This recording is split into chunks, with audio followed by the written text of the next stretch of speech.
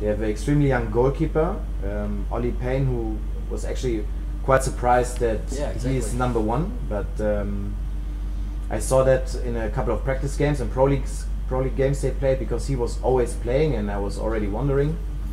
And I was chatting to a few friends there in England, and they said, yeah, he's doing really well, and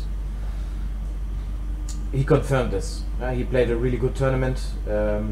Not that much he can do against the goals he conceded. He was really, really strong, and let's see if he can maybe make a difference today in the game against Belgium.